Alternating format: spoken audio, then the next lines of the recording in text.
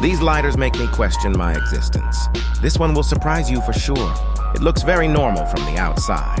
I like the see-through tank and the on-off power, but the flame is the real mystery. Check this out. The flame is basically invisible. Please tell me why this happens before my brain implodes. Look at this one now. I decided to call it Egyptian lighter as it somehow reminds me of pharaohs and pyramids. Besides being too heavy with its grams of weight, I find it very cool for fidgeting, and I love this closing mechanism. It looks like you literally shut down the flame. I just can't find a real use for this besides being a beautiful collection item.